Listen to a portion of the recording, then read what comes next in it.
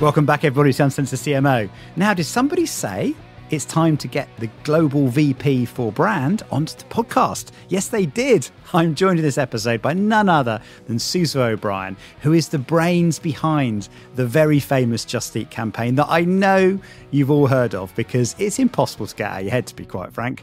This is a wonderful episode. I catch up with Susan to find out a little bit more about how they come up with the campaign and how it's driven the success of the business and how they've kept that challenger mindset going despite being the global leaders. This is a great conversation. There's so much in it. You're going to love it. Here it is. Susan O'Brien, welcome to the show. Thanks, John. It's great to be here today. Now, I need to, I don't know if I should thank you or apologise on behalf of everybody that's now got, did somebody say, kind of going through their heads now. Like, it's one of those things, isn't it, that just sticks in your mind.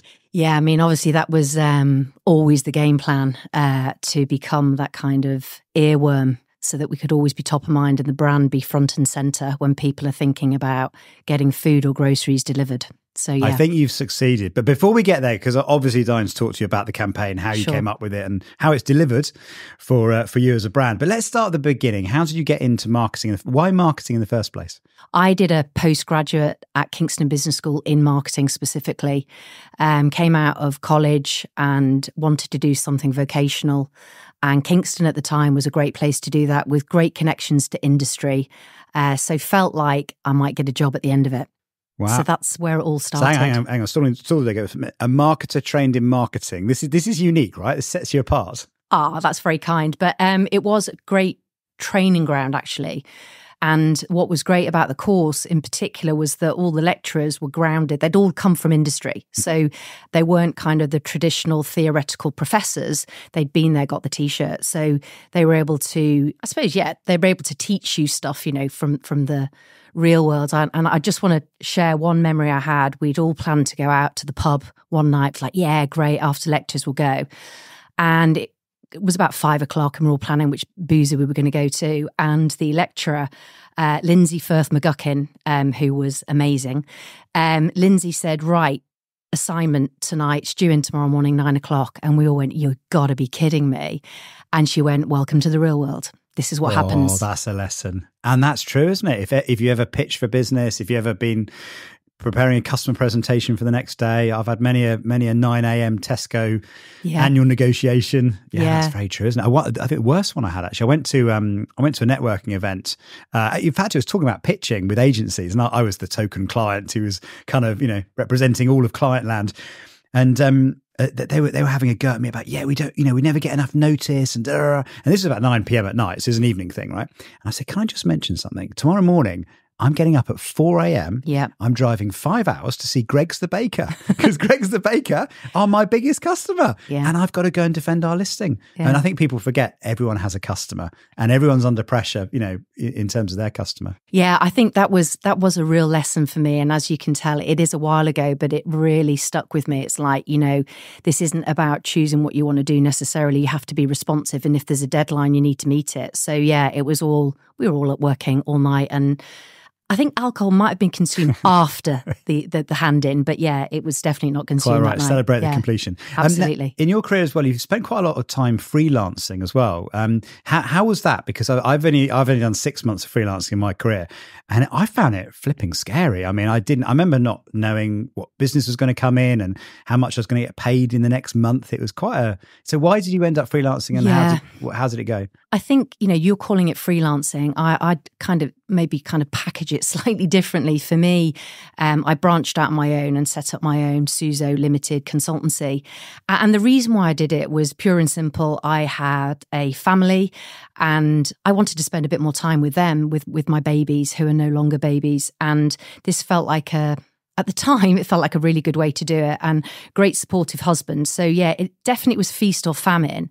But what it did, it allowed me to travel the world. I did a lot of strategy, a lot of brand strat, and lots of different categories, And as I said, I was in the Middle East, I was in Malaysia, I was in Russia, I was in the Nordics and Europe. So probably didn't get to spend as much time with my children as I thought I had. But yeah, one day it's full on deadlines, and the next it's like, oh my God, where's the next bit of work going to come from? Yeah. So scary, but I think, it kind of teaches you that you just go with it. go with it, what will be, but certainly building networks, talking to people and putting yourself out there a little bit as well. So yeah, and sometimes that's hard. That's true. I mean, I only had limited experience, but what I remember learning from that time was the power of the network and referrals and the reputation you build actually as a person. But also I got to work on some really cool stuff, but you get to see different industries tackling similar challenges, and it gives you such a breadth, doesn't it? And I think that's the point, is kind of, what's transferable in the skill set that you've got, what is the problem that they're trying to solve, and then kind of approach it with that. Well, for me anyway, it's through a marketing lens. But yeah, I mean, I learned so much. And, I remember once I was presenting in Kuwait to the Kuwaiti Federation of Science, and I'm like with these marine biologists, and I felt so intimidated by these superstars. And they're like, yeah, but you know everything about marketing. We don't know anything about that. So yeah, just kind of extremes, and I look back and just think how rich that was. And again, the important thing of kind of building those relationships, understanding, again, what the problem is and what you're trying to solve for. I remember actually in my little part of the career, I ended up pitching to a Formula One team and to a Premier League football team, stuff I'd never thought I'd do. You're right. You get in the room with some really interesting people and some really interesting challenges, which is a lot to be said for it. But I never quite got used to the whole, I don't know how much I'm going to earn this month. That was a weird thing to. Yeah. And again, on that. So again, husband supporting me, big champion. But I just had a flashback then when you talked about Premier League. I recall, again, this is a long time ago and I'm showing my age, but the launch of Manchester United TV. I worked at Sky, and I remember being in the boardroom at Man United, and Ryan Giggs was there, Alex, Ferguson. And I just thought, what the hell am I doing here? So some of the experiences I've had, some of the opportunities have been a bit crazy. But yeah, that was just a bit of a flashback. We're going to come back to this because you've worked with some pretty cool talents in your current role, haven't you? Which we'll come and talk about. That's one way of describing it, but yeah. Yeah, yes, exactly. We'll come and find out more about it. You've been CMO, Global VP of Brand for Just Eat for quite a long time now. I think almost coming up to 8 years.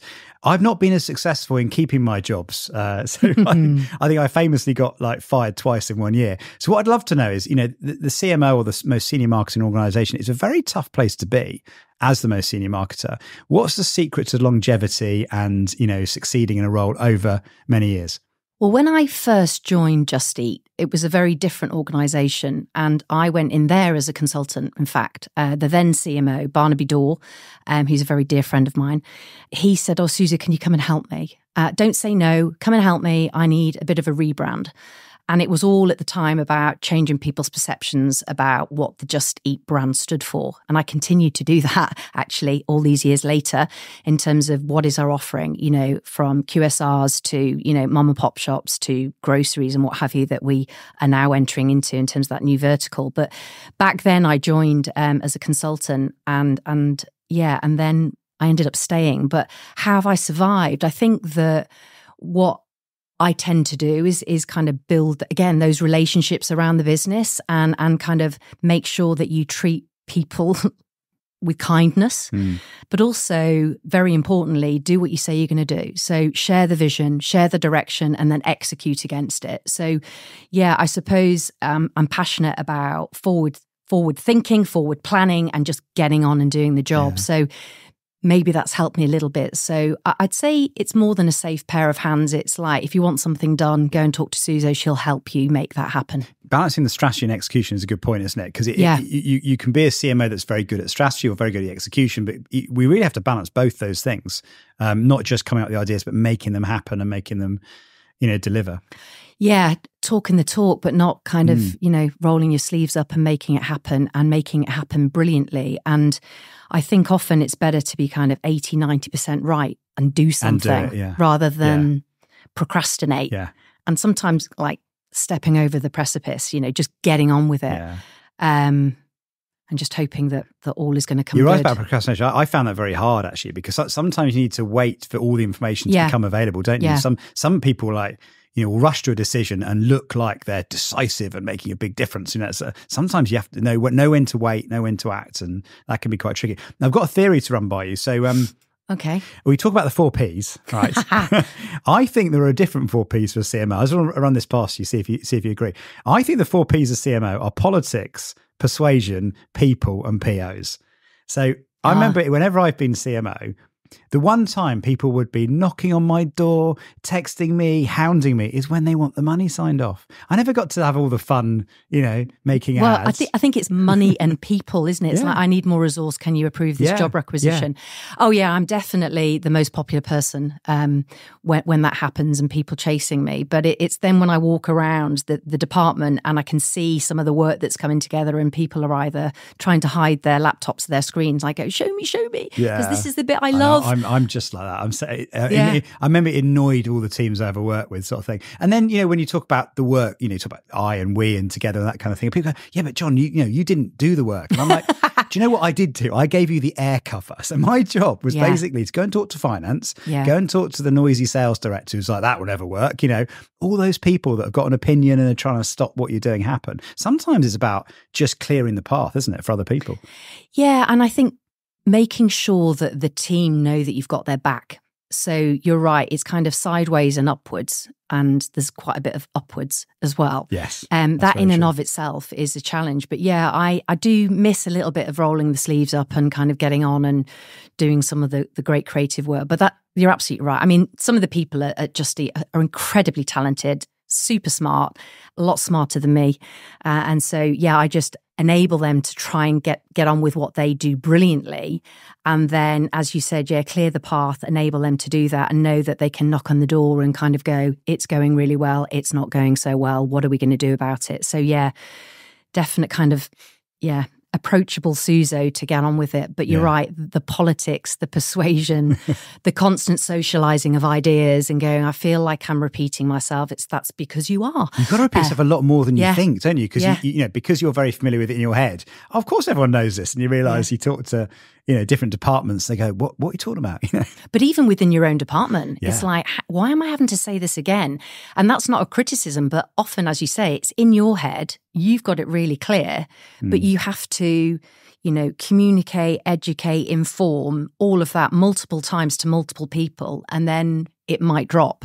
So that sometimes I forget that actually, because that's like, it's really clear to me. But now another theory I got on the CMO front is when everything goes well, it's a team effort, right? The moment something goes wrong, guess who's on the hook, right? Yeah. It can feel like that. I mean, I've been in a few situations like that, but it can feel often, doesn't it, that when things go wrong, everyone's looking to the CMO to go, right, what are we going to do?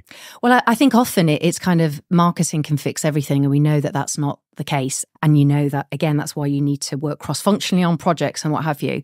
But I don't want to say it's a violin moment, but it can be quite lonely, in terms of some of the things you're trying to juggle and some of the things that you are trying to not share because it's not going to be helpful to share, but is kind of bubbling and is in the top of, forefront of your mind.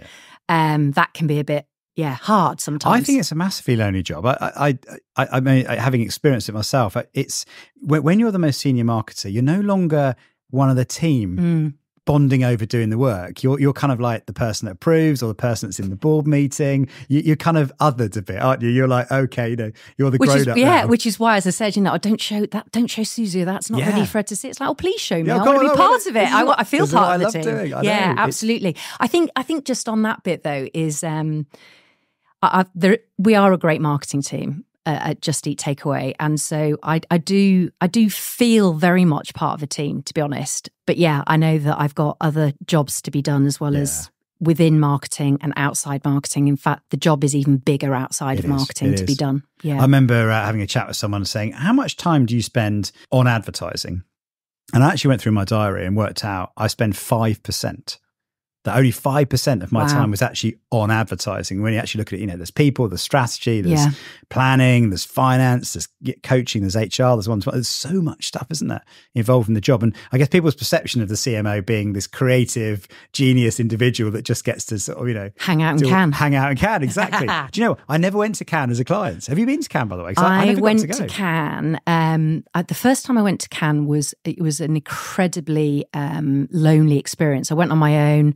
And I thought, this is going to be really cool, but I hadn't organised myself and I was kind of in and out. And I thought, oh gosh, that's not what I thought. Anyway, I went last year. And for those of you who are listening, who went to Cannes, you'll know that it was chaos with planes. So my plane was cancelled and I thought I'm not meant to go. But I went and spent quite a lot of time with my Marketing Academy fellows. And it was fantastic. Had a great time and actually want to encourage most of the team to go with me next year because the learning was really amazing and the weather wasn't bad either. Yeah, I never got to go as a client, actually. But you've been since, though? I've been every single year. Oh, okay. Like since I've been doing this job, right? Oh, okay. I've been invited out there and, in fact, last year I went as press because the podcast was counted as press. So I got a press pass into everything. So you had your big pass on I know. Yeah. It's a different experience. You got to go to press releases and all the backstage things. It was a different experience. It was really good. No, did you go to the Spotify event? I didn't actually. Okay. No, I didn't either. I was Captain Sensible. So Kerry, who helps manage the show, literally booked me up like onto every panel. Like I had 7 podcasts to record. I had about 3 panels to do, other things as well. So I was that kind of overly sweaty guy running up and down the Croisette kind of between things. So, but what was great about it as well is that everybody was there. It was kind of it was agency side, it was client side. There was a whole heap of people. It was like constantly bumping into people that, I've known for years. And it's like, oh my God, you can, great, let's get together. But time ran away. Well, basically, I call it LinkedIn in real life. Yeah, great description. That's what it is, basically. And once you get past the fact that, well, actually, when I went to the Palais, very few people were looking at the work. It was almost empty. So where they displayed all the work, everyone was out networking. So for me, it's just like one giant networking opportunity. Yeah, I never actually went to the Palais. As I said, I was kind of I went because I was on a couple of panels as well myself. But I did go for that learning experience. But it was the connections. It was just amazing. It was mad. That is the reason to go for sure. Yeah, definitely. Now we must get on to, of course, did somebody say? As he says, I love the singing. I'll butcher it. I know exactly. I'm sure everyone does. It must be a thing. You must go and have karaoke, and it all starts with that.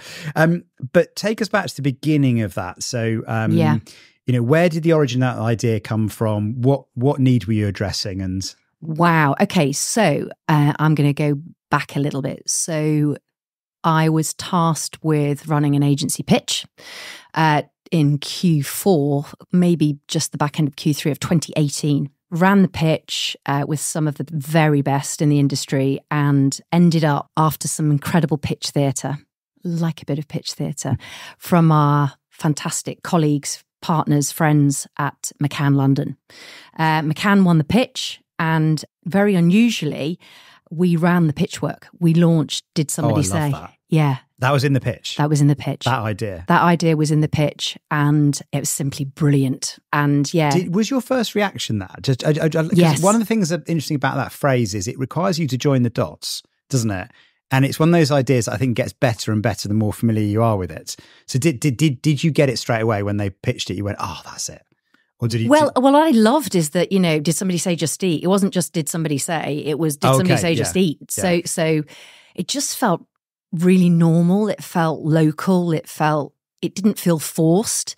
It felt like something that could land in the vernacular. And so, I remember calling Alex Lubar at the time. And, when you're delivering the nice news that you've won the pitch, there's nothing better, that feeling, actually. Of course, it's a position of power. But I said to Alex at the time, I said, how are you feeling? He said, it depends what you say to me, Susan. Bizarrely, again, another story. He was actually in the doctor's surgery. I said, oh, crikey. And he said, I told them that they'd won the pitch. And obviously he was over the moon and was really clear that I wanted to make that announcement pre-Christmas, which we did. And then we launched the first iteration. I think most people think the first iteration of Did Somebody Say creative campaign was with Snoop, but in fact it wasn't. It was in 2019. We launched it in the majority of what we call our Just Eat legacy markets in kind of Western Europe, as well as Australia. And we launched it with what became quite an irritating earworm. But again, it was kind of that repetition. And I know that Mark Ritson has talked about, a little bit of genius in that in terms of did somebody say, did somebody say, did somebody say, did somebody say just eat? And we ran that. But what we then lent into is piece of insight and a piece of customer feedback is, it was a little bit Marmite. People loved it or hated it. And it became the irritating earworm. It's like, oh, if I hear that one more time. And whilst that kind of annoying piece, people were still talking about us, which again, marketing holy grail, people even bothering to talk about your brand. So what then happened was we lent into that insight, and we can talk about Snoop, but the opening line of the 60 with Snoop, it's Snoop in his den with his mates, basically watching our commercial and saying, I'm sick of this. Get those Just Eat fools on the line. I'm going to do this doggy style. And I actually said to the creators, I'm really uncomfortable with that line. I've got to go back to the chief exec. You're basically making us out like we're idiots because he's calling us Just Eat fools. So tonally, I was nervous, but actually tonally, it was spot on with the Just Eat brand. Though, yeah, you sort of you're kind of putting a mirror up to yourself, and it's a telling joke, isn't it? That you know. Yeah, we know this is a bit annoying. We know it's annoying, but run with us, Yeah, but I think with that is kind of the knowing, human, playful are all verbs that we use in our tone of voice. So we felt we had the credibility to kind of go with that, which we did. Now, I'm going to show you a video now, which I think makes this point amazingly. So ITV did some work with ThinkBox where they actually did a Gogglebox style experiment looking at what do people do during an ad break. So the idea was during an ad break, do people watch? Do they listen? Are they even in the room? Are they talking? So actually how much of the ads get consumed? And the fascinating thing after I saw this bit of research is if I made an ad today, I would obsess about the sound. Obsess about it, because what they found is the majority of people are not watching. Sure. They're almost all listening. Yeah. But for you, it gets even better. So I'm going to play you something now and let's talk about it, because I think it makes the point brilliantly well. Did somebody say just eat? Did someone say just eat? Brilliant. So what I thought was fascinating about the clip we just had there is the fact that no one is, in this case, people aren't watching the ads, but they just hear. And the slightest little hint of the ad just triggers people to suddenly sing the song. Not very well, by the way. I mean, I think my rendition actually stands up quite all right compared to some of those. I think I take it back, John. You did well. But yeah, I think, look, you're fighting for attention all the time and people are on their phones or they're distracted. And so, the power of audio, the power of the sonic logo, mnemonic, whatever you want to call it, and ours being, did somebody say, clearly has had an impact. So I think that you're right. It's kind of, how do you get people even bothering to talk about you as a brand? How do you break through all of that other noise that's going on? It's really difficult. But yeah, I mean, I think that some of the work that we've done in terms of our distinctive assets has been fantastic in terms of, the performance of that line or that sound, that important sound, in terms of like 73% of our UK population can associate, did somebody say, with the brand Just Eat. That's amazing. And I think, the brand being front and center is so important because, did somebody say, cheeky curry or an Italian or whatever? The answer is always Jet, Just Eat Takeaway or whatever we're called in various different markets. But it's kind of an call to action, implied call to action, did somebody say, with the answer being us. So brand front and center, really simple, simple. Now you said in various markets, right? I'm fascinated that construct of did somebody say, does that travel across into different markets? Does it work? Does it work in French, German, Spanish?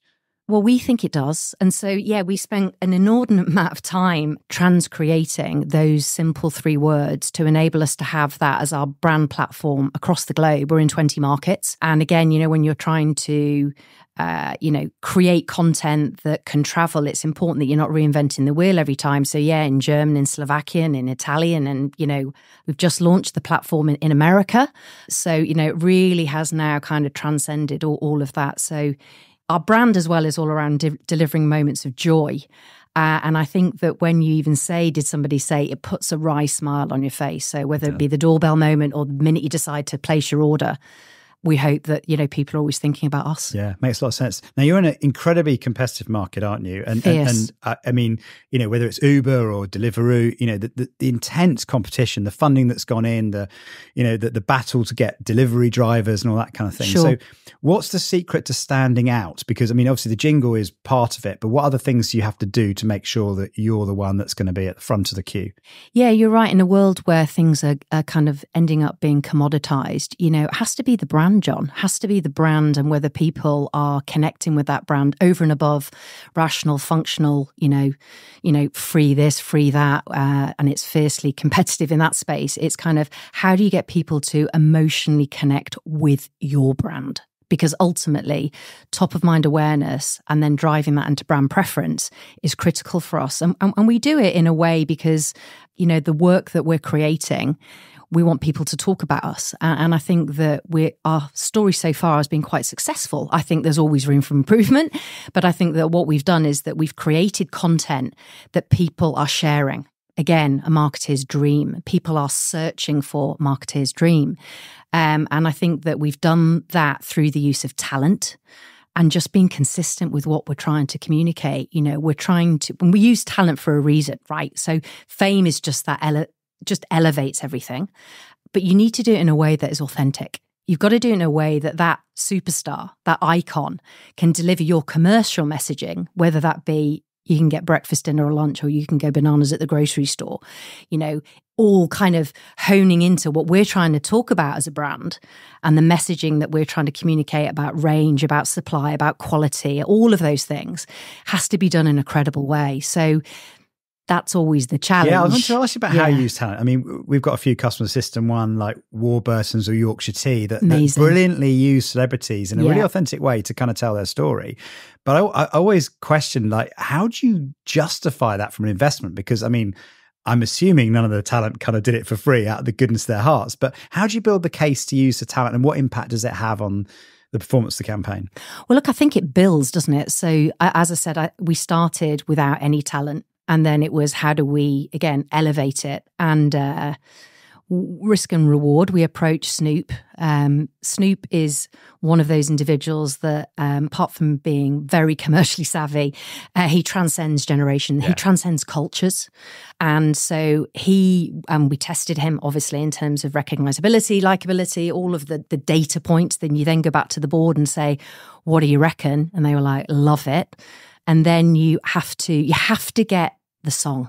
You have to get the song. So the power of the lyrics in the song, are they delivering that message? So you get the song, and then you relinquish control because the song goes to the icon, to the musician, and that's their pièce de la résistance, isn't it? It's what they do brilliantly. And that's a bit nerve-wracking. But yeah, how do you sell it into the board? I think people will have read how much we paid for Snoop. It's not true. But we let the press say what they want to say. No comment. But you then build on it. And then so Snoop worked brilliantly for us. And we launched Snoop during COVID, which was particularly challenging at a time of our merger. So there was a moment in time where I didn't think Snoop was ever going to be seen by anyone. That's hard though. So how do you get the money signed off when there's uncertainty about, ownership and that sort of thing?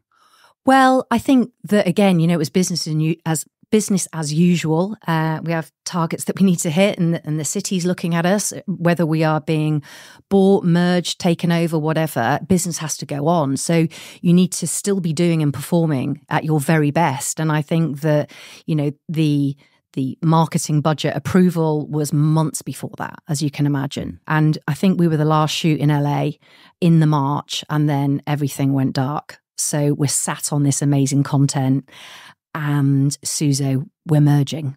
And we're merging with a company that's got its own look and feel. It's got its own style of marketing, which it was kind of incongruent with where we were and kind of what we felt was kind of playbook stuff. But fortuitously, we got the work away, and it was seen, and people started talking about us. So again, that helps when you then go back to the board to say... Makes the next one easier, doesn't it? For sure. Yeah. So you kind of build on your own credibility as well as, like, did that work? That was a risk. It worked. Great. Do we go again? Yeah, hey, crack on. Which we did. And again... And what do you do to top Snoop? I mean, you're absolutely right. I mean, I know from a System 1 point of view, Snoop is universally popular, funny, great actor, the whole thing. It's hard to find talent that ticks so many boxes. Who do you use next? Well, that's the challenge. My kid said to me, Mum, I think you've gone too early. Like, how do you top Snoop? The use of music, as I said, is a kind of universal connector, which works well in lots of different languages. Even though he's singing in English, people get it. They get the tune. They get the kind of the takeout. Snoop delivered the messages that we wanted him to deliver brilliantly. But you do go, where do you go next? And again, look, this all comes back to the brief. What is the job that we're trying to do? So, Snoop put us out there in terms of, cuisine types and what have you. When we ended up working with Katy, it was very much about get what you want when you want it. So it was about knowing that actually food delivery isn't about Friday, Saturday night. It's every day, 3, 4, 5 times a day if you fancied it. Yeah. And it was making sure that we were communicating the fact that you can get what you want when you want it. And so it was the brief was different. There was obviously the consistency of what we were trying to do, John. But yeah, we went out and said, where do we go from Snoop? And you can imagine lots of people, what about this person? What about that person? It's like, well, what is the job that we're trying to do? And Katy Perry came out tops when we kind of, again, did the research. Is she recognised in Germany? Is she recognised in Poland and, in all of the markets that we operate in Canada, etc.? And she was a dream to work with. She was an absolute perfectionist but was very close to all things lyrics. So we had a demo. We loved the demo. She wanted to change things. Again, you have to relinquish that control to the artist. We did. But again, there was a credibility piece for her, which we think, she delivered brilliantly for us. It's a good point. We forget that, don't we? That actually for the artist as well, they're putting their reputation at stake in you. So they've got a brand to build themselves. So it needs to kind of work both ways, doesn't it? And I think sometimes people might forget that. It's kind of, we've got the checkbook, but actually the reason why they're so famous is because they built that themselves, their own brand. So as you said, it's the marriage of those two brands together and making sure that credibly Katy's delivering our messages that we want to talk about. So yeah. Now you talked originally about the pitch being won by McCann and they came up with the idea at the beginning. I love that because it's magical in those moments where you just go, that's exactly it. You cracked it. Unusual actually, but because most often I find pitches are more about the chemistry and have you got the capability, but it's lovely to see an idea come through like that. What's the secret to having an effective relationship with your agency and getting because one of the things I admire about what you do is although the execution changed, the consistency of the idea and the quality of execution is always on point.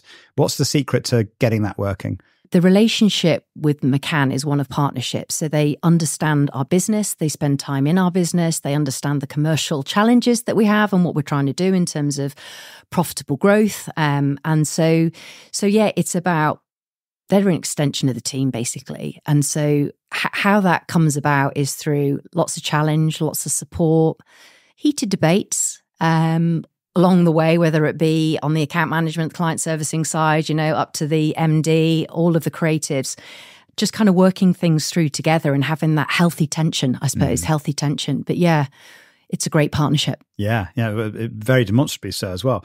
And how do you, in terms of what you do next, how do you come up with new ideas? I mean, how's that process work? And how do you make the right decisions along the way? Is there any kind of approach you've got to testing the idea is good and it's going to work?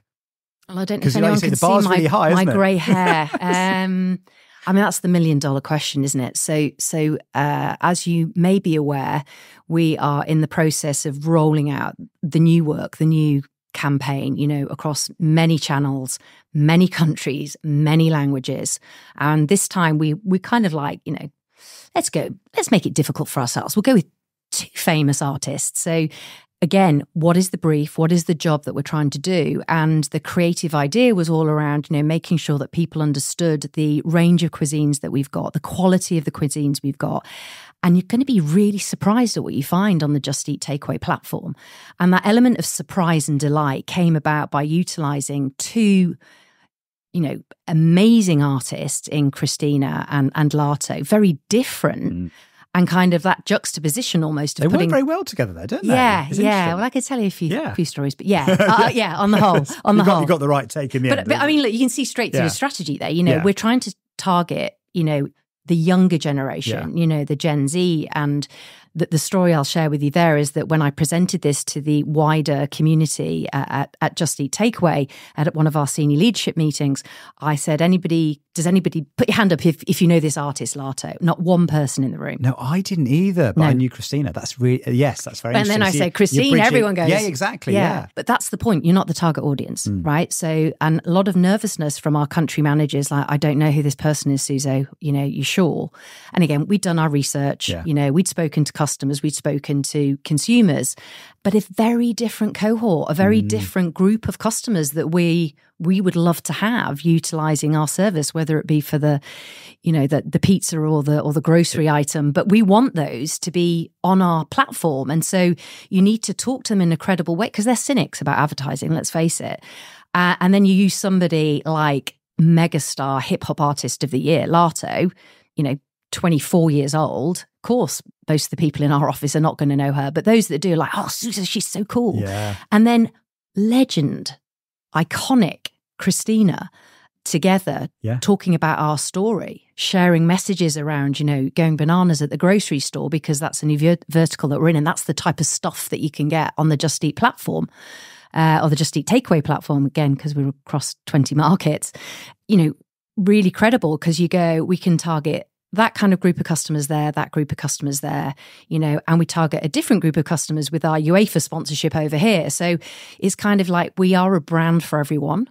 And you have to find clever ways to be able to talk to them in a relevant way. One of the things you touched on, which just triggered a thought in my mind, was that the fact that you're not the customer. You need to go and get feedback from the customer.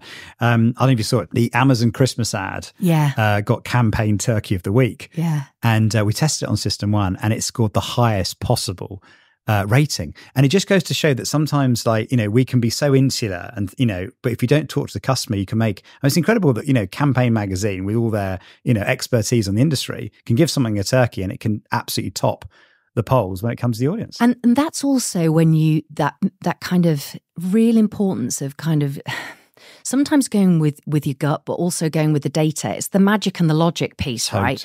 So you kind of go, oh, but the data's telling me this. It's like, oh, well, I've got a feeling that might not be quite right. Or you listen to a group of people and they go, don't know who that is, or I really like it. And that's the trick, right? It's an art and science combo. Well, because I thought a lot about this. I've tried to resolve it in this way, that the gut is where the inspiration, the ideas and creativity happens. But the data and science is for the decision making to check if it's right. Because if you just go on the science, you'd end up with almost creating average. You create category normal, but it's your instincts and your experience and your creativity that's going to come up with the idea that will end up scoring better. Yeah. So I think it's more about inputs and then measuring outputs. Is some people just go on the science, don't they? And others just go on gut feel. But you kind of need to use one for creation and one for measurement. Yeah, I agree with that, actually. And I think that I talk a lot with my insights team. They're there to guide, not dictate. And sometimes you do get data results that makes you nervous. It's like, oh, it's not going to quite do what we need it to do. But then again, sometimes you need to be brave and kind of go with it. So, but again, when you talk about target audience, clearly the people at Campaign are not the people that are saying this is an amazing ad. That's the one with the three women on the sledges, no? That's that one, yes. Yeah. Absolute freaking genius. I mean, that is just amazing. I have to say I smiled at that one. It was brilliant. And you got the kids, you reveal them as the kids at the end and that kind of thing. It's a clever twist. It's cross-generational. It's an experience we all remember. It's relatable. It's fun. Yeah. Christmassy. You can imagine, it makes you feel good, right? It makes you feel good. And I think what it was meant to do. We talk about, again, delivering those moments of joy. And I think we're not talking about people guffawing with laughter. It's just, does it make you kind of a little bit of a smile, make you feel good? Well, really what you're trying to do is make people feel good and then be remembered for it. And this is what sometimes people, that's what Amazon did. It's what you do and Amazon do so well, is in making people feel good, it's unforgettably you, isn't it? So you make them feel good and you just cannot get the jingle out of your head, or the bright orange delivery outfit. It's just impossible to forget, isn't it? Yeah, and I think you asked me a question earlier, John. I'm not sure I answered it about what comes next and where do you get your inspiration from. And in fact, one of the markets said to me, "Well, Susan, what's coming next?" And I actually said to her, "You haven't even launched it in Switzerland yet. Give me a break." So it's like they want to know what's coming next. But in a way, I take that as a super positive because they're curious. They want to know how we're going to improve. What are we going to do differently? And it's the one question I get asked by the exec. Who's coming next? Yes. So there's that anticipation. You can play on that, can't you? You're creating it. And so in a way, you're creating internal theatre because they're brand champions as well, kind of promoting all things Just Eat takeaway. So that bit's really important. And if I knew the answer to that, I wouldn't reveal it on this podcast. There you go. Keep them hanging. Question I wanted to round up with is, incredibly successful business. You've expanded globally. It's been like, must feel like a rocket ship of like the growth has been incredible. Yeah. What advice would you give a marketer in that kind of rapid scale up phase? Because if you compare it to say when you're running a mature brand, because it's a very different game, isn't it? It can feel different and sometimes you have to act in a different way. What are your tips for being a challenger? Yeah. And I think that, you've got that's the mindset, right? So we are a big business. We've got 16,000 employees. That excludes our couriers. We're delivering nearly 2.5 million orders a day across our markets. Nearly 2.5 million. When you say it like that, it's like, that's a lot, right? And so how can you be a challenger with that type of volume? But, we've got ambitions to grow. And so I think that even when I take myself back to my days at Sky, that's where I learnt the ropes, very different environment. But again, that kind of challenger mentality, it's about putting your hand up and going, we can do this, and having that license to go for it. And I suppose in a way, asking for forgiveness. So it's a mindset. It's about a winning mindset. It's about moving at pace. It's about getting 80% right. It's about mixing data. It's about, data, insight, all of that stuff, as well as what do we think we should do to kind of leapfrog that next bit of growth? So, I spent a short time working at Suntory, and the founders have this lovely Japanese phrase called yatta minahare. And it basically means it's a bit like just go for it, but it's a bit more as a founder, act like a founder would and just do what you think is right. And it was a lovely expression, but that treating it like you would have found as a founder yourself, I think is I love that mentality. I suppose the challenge comes though, doesn't it, for everyone, is that when you grow and you have lots of people, by default you need process, right? Yeah. And it's about making sure that process doesn't get in the way of getting to do great work. Yeah. And I talk a lot about delivering and creating, leading, whatever the word is, great work that delivers great results that everyone's proud of. I think that's kind of my kind of motto, if you like, because the everyone being proud of it doesn't matter who the mother or father is of the idea. If people are talking about the work that you are doing, it is the holy grail, whether they're internal or external. So that's where I land on Amazing. that one. Well, look, thank you. That's a lovely place to end and very inspiring. And thank you for opening up and sharing some of the experience on the wonderful journey that's been Just Eat. Thanks so much, John. Yeah. Did somebody say Just Eat? Did somebody say? We had to end there, didn't we? Yeah, thanks. Thank you. Thank you very much for listening or watching Uncensored CMO. I hope you enjoyed that. If you did, please do hit the subscribe button wherever you get your podcast. And if you're watching, hit subscribe there as well. I'd also love to get a review. Reviews make a big difference on other people discovering the show. So please do leave a review wherever you get your podcast. If you want to contact me, you can do. I'm over on X at UncensoredCMO or on LinkedIn, where I'm under my own name, John Evans. Thanks for listening and watching. I'll see you next time.